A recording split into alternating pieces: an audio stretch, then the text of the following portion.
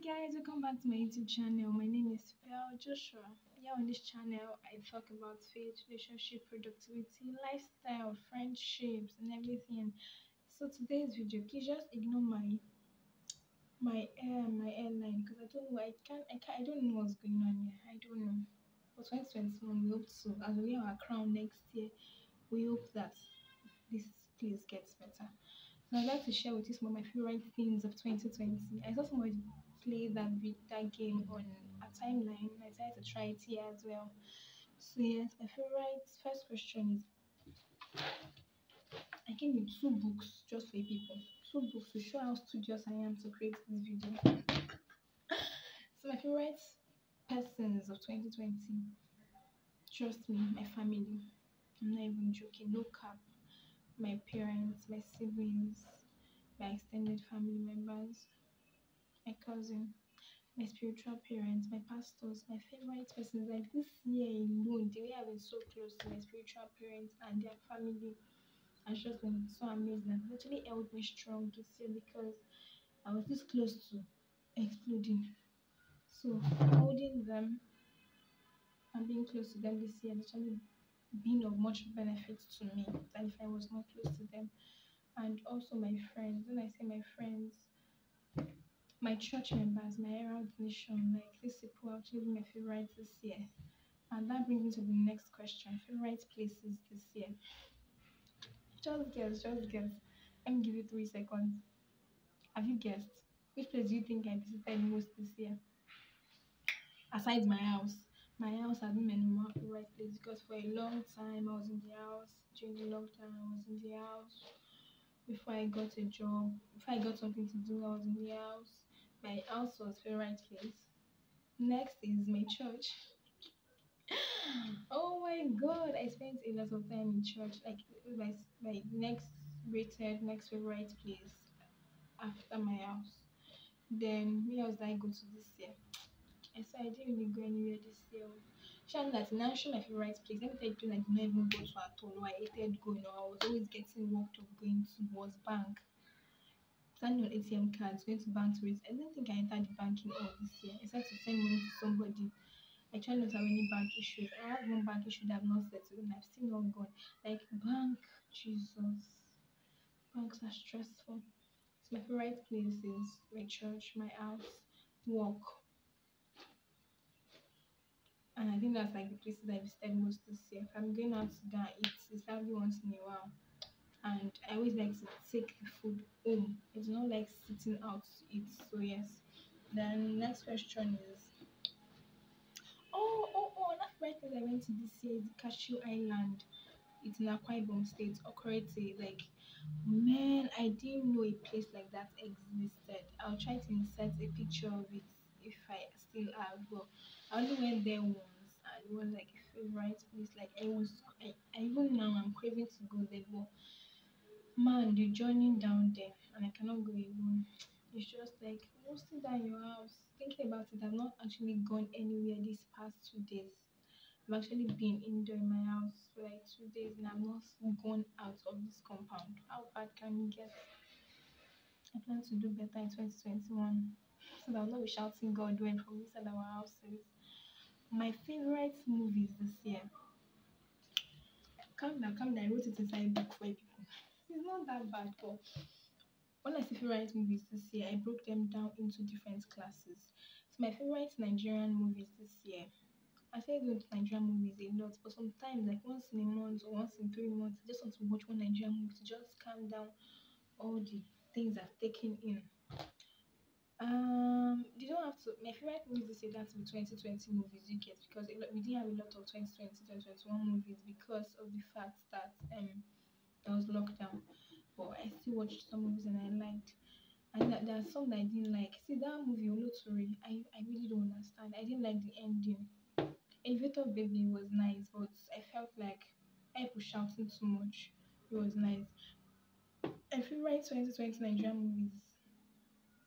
They're not 2020 movies, but my favorite Nigerian movies that I saw this year and really liked Your Excellency. Like, man, that movie was good. Funke Akindele acted that part so well, and her husband, the forgotten man's real name now, was so good. So Your Excellency, the setup, I think the setup was acted by Adeshua Itomi and some other person as well. The setup was very good. Sugar Rush was very good as well. Your Excellency, the setup, Sugar Rush. Gaslight was interesting actually. Gaslight, I mean for Nigerian movies, Gaslight was actually a very great movie. And then moving on, which other one? Citation was actually a very good movie. I really liked it, and I'm so happy it came out this year. I would have said Omogeto, but I've still not seen Omogeto. I was supposed to say it last week, but procrastination. I still have not seen it, but it's a very good movie. So probably when I see it, I'll do a review on it. Now that's for Nigerian single movies. Nigerian series, or should I say YouTube series, I saw this year and I was in love with, and I was in awe, and I was amazed that like Nigerian series actually I really liked. If you've not watched this particular series, I see there's some series that I started and I was like, man, God forbid, I'm not doing this. But there's some that, oh my God, the Men's Club, Jesus. You've not seen the Men's Club? Oh my God, the Men's Club featuring Badge Adebule, I think, featuring Ayolola. Um, what was this guy's name? Larry, what's Larry's name in real life? Larry and Tayo. I'm trying to remember their name in reality, but I can't remember. And then also featuring Mimi Chaka. Is that her name? Very nice movie. Like The Men's Club. Very nice movie. I have my favorites. Ayola's girlfriend. I think my favorite actress. It features this person as well. What's the name of this girl in Skinny Girl in Transit? Oh my Jesus. I forgot it. Jasmine, her name is Jasmine. She played the role of Jasmine in the Men's Club. I'm trying to remember her real name. I can't seem to remember in this particular instance. The Men's Club, and something that just gave us a Christmas episode, like two Christmas episodes. Like I was just like, thank you guys. This is the best thing that happened at this particular time. So yes, the Men's Club. The second, Skinny Girl in Transit. Like this movie has been going on for how many years now? It's just an amazing series. Skinny Girl in Transit keeps topping my table every single time. Like Abibola Craig, Ayola, Abibola's mom. These people they're just it for me.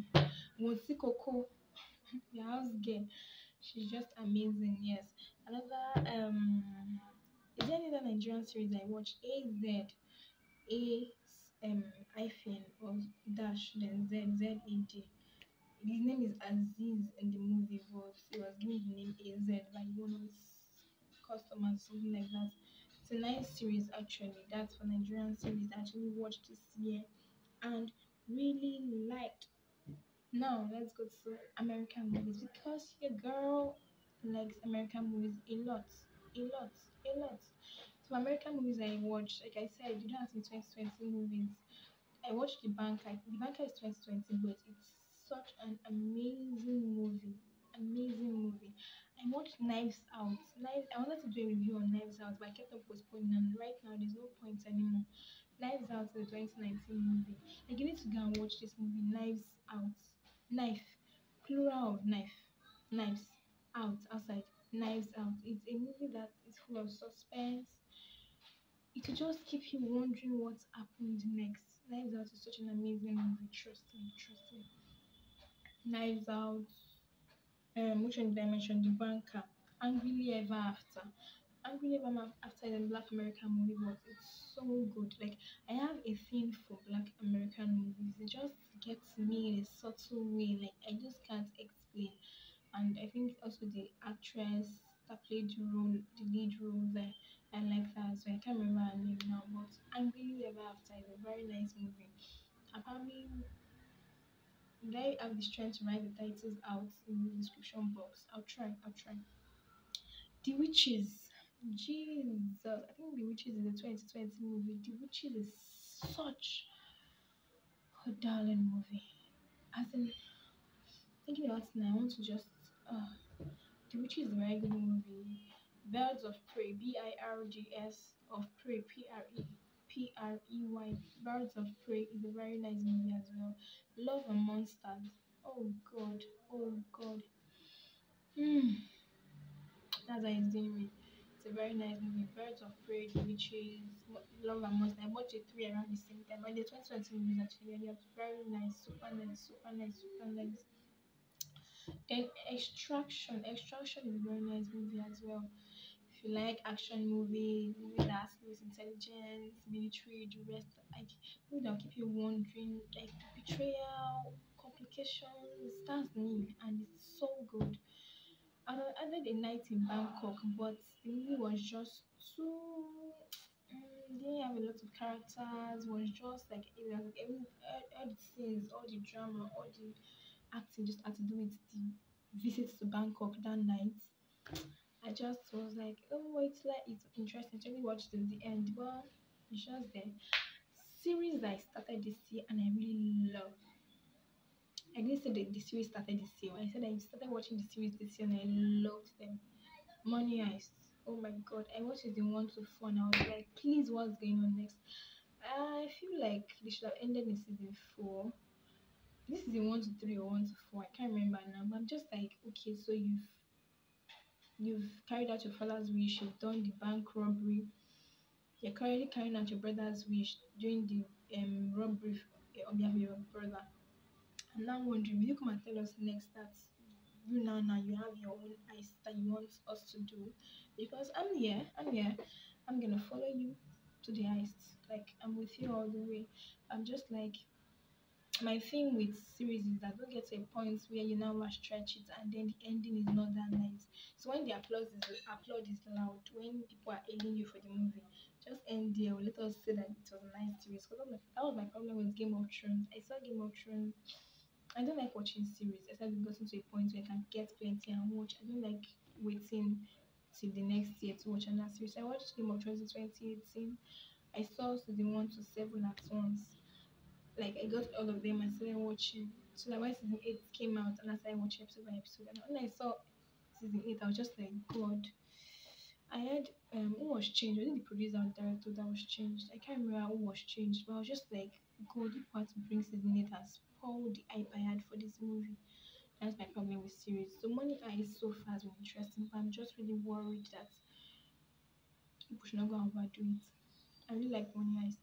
Then Blacklist, Jesus, Blacklist is one movie that I almost got tired of. Like, I mean, 22 episodes per season, and they are currently done season 1 to 7. They started releasing season 8, but they only released 2 episodes because I think it's because of the corona.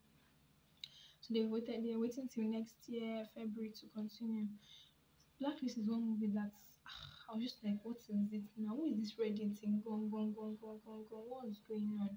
Blacklist stressed me, made me think a lot.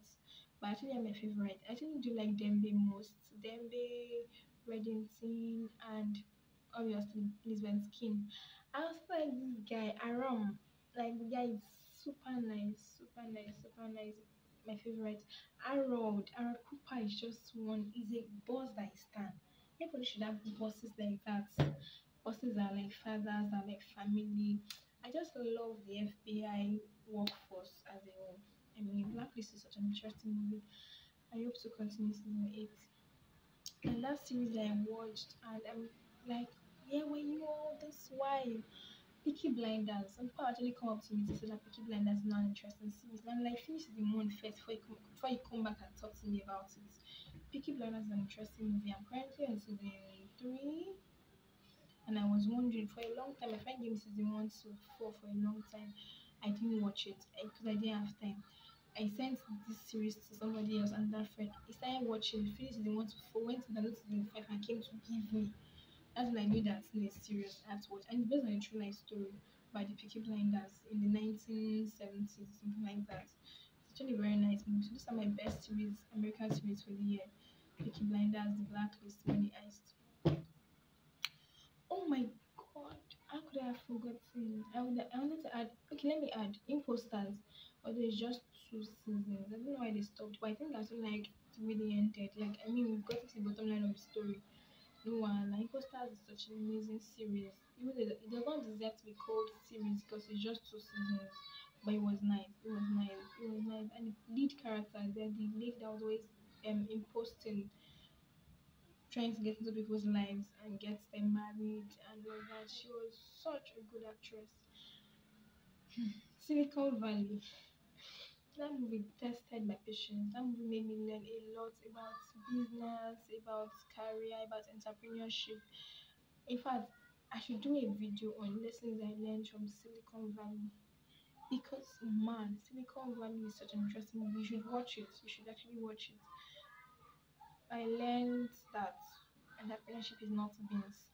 You don't just start cashing out from being an entrepreneur. Whether one particular product of yours explodes or gets known by everybody or not, you still have to be careful. Also, like in entrepreneurship, there's no family and friends, but people can actually take your idea. They know that it's your idea, or they steal it to their full chest and do better than you. I also learned that you have to just be smart in the business of entrepreneurship, in the business of having people on your team, on having people, what's it called, investors. You have to be very careful. You have to just be up on your game. You have to be a total package because just like this guy in, I've forgotten his name now, in Silicon Valley, the main guy, the main tech guy, he got to a point where he was dethroned as CEO of this company and was made COO, that's Chief Operation Officer. That's because he knows the game, but he's not good at being an admin, a manager, or being, how do I put it now, an executive. He just didn't know how to handle all the admin and executive parts of the business. That was my problem with him. He was just not smart enough. It was such an amazing movie. So yes, that's my best series for.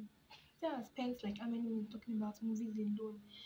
I will do a separate video for my favorite songs because I would like to sing, to play some seconds of the song, and I'm using my phone to film now, so I can't do that. So I have to look for a way to answer the particular question in a different video because favorite music comes with favorite gospel artists, favorite gospel songs, favorite, I won't say worldly or secular songs, just normal songs, favorite love songs.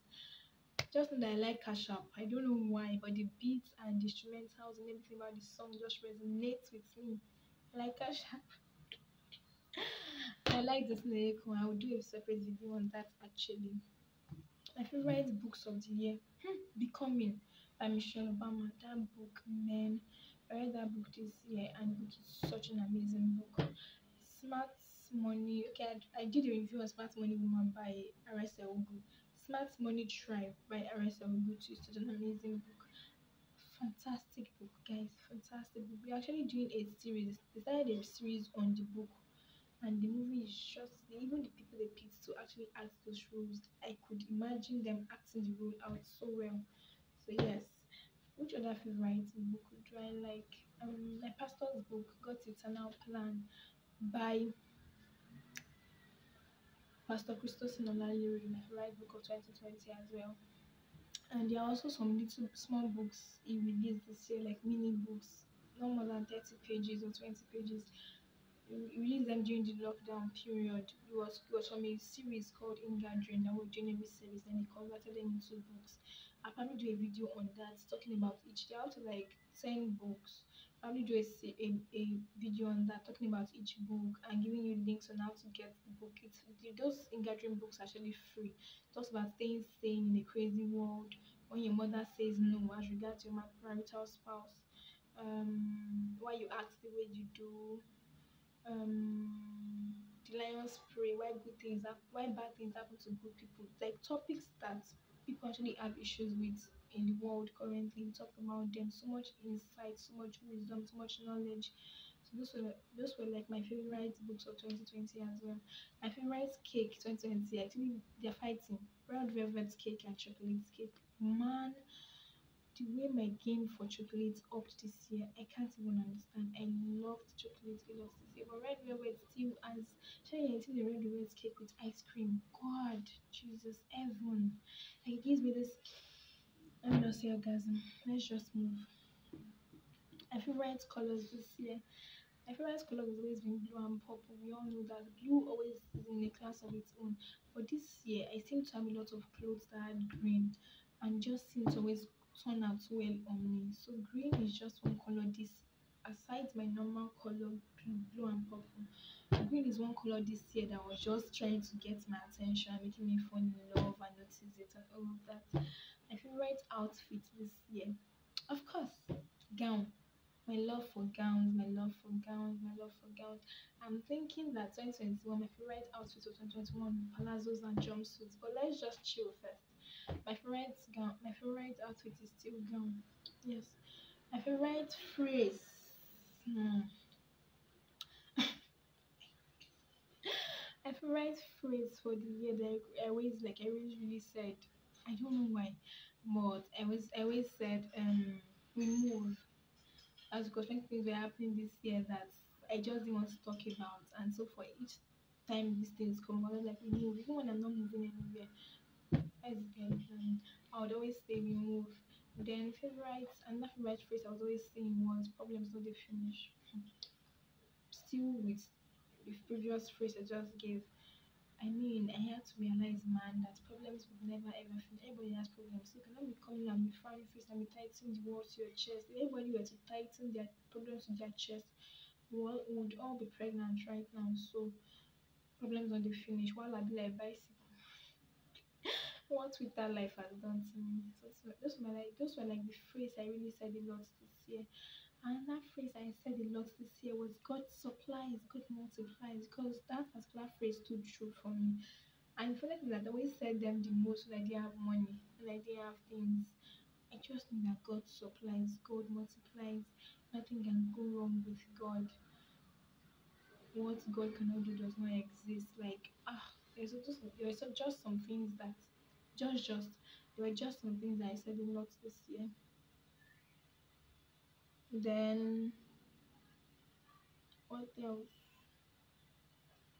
I talk about favorite book to write. Favorite car is still Benz, guys. G-Wagon. I just want car. Like God, God, God, God, God. I also like Chike's album this year. I like Simi's Restless album. What was that? Up My Maserati, something like that. I like that song a lot, even though I don't have it. But is that part that says up in my Maserati that I really liked a lot. Because I want car. Then favorite favorite hairstyle this year is my look cut. I wanted to dye it. I wanted to dye it and cut it before New Year, but I don't know what's going on here. I really do not understand. It's like this does not want me to play it back because the plan was if you improve, I actually do something about it. Well, she's probably stubborn. What else?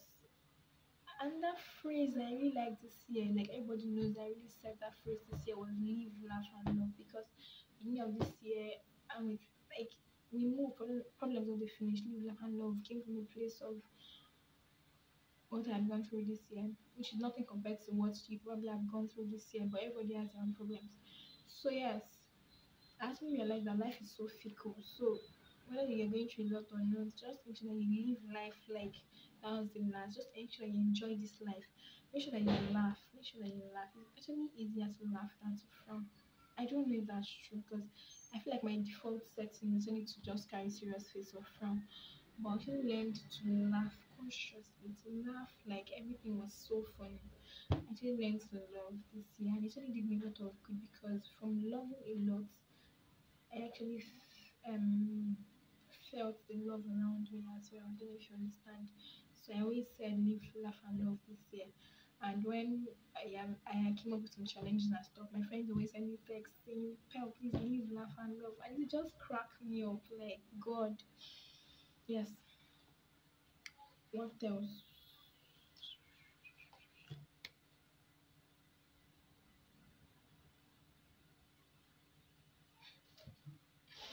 And that series, social media platform I liked a lot this year. Somehow I just liked Twitter. So I happened to like Twitter a lot this year. Like at first I wasn't really reposting or tweeting or anything. I was just liking things and just like being there and all of that. But after a while I started tweeting and retweeting people's tweets as well. Twitter is such an amazing platform. And people that are there, 50% of them are not normal. And seriously, because that app will put you in trouble, that app will drag you, that app will just do things. But Twitter is so amazing. Like this year, but I just didn't like WhatsApp a lot. So many times I just see messages and I'm just like, I'm already tired before even answering the messages. So yes, the video is already long enough. I just enjoyed sitting down here to actually talk about what I liked most this year. Favorite meal of the year. I'm just saying noodles or jollof rice because I can barely count how many meals I ate this year. So yes, I like chicken a lot. I ate chicken a lot this year. Oh my god, my love for pizza actually increased this year. On normal, I usually say between shawarma and pizza, I'll go for shawarma more. But this year, I'm trying out pizza at some spots. Probably I'll do what's it called? A come with me video to places, check out places or eateries and stuff. But I ate pizza a lot this year, and I really realized that actually I liked pizza. Domino's Pizza came to you. I should do a review on that soon.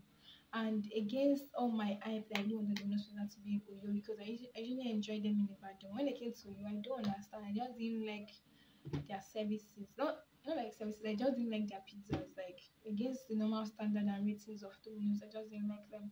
But I actually liked pizza a lot this year. And right now, I'm actually battling for the position of best between pizza and shawarma. Yes, guys, so please have come to the end of this video. I hope that you're staying God and to remain blessed. I love you guys so much. Bye.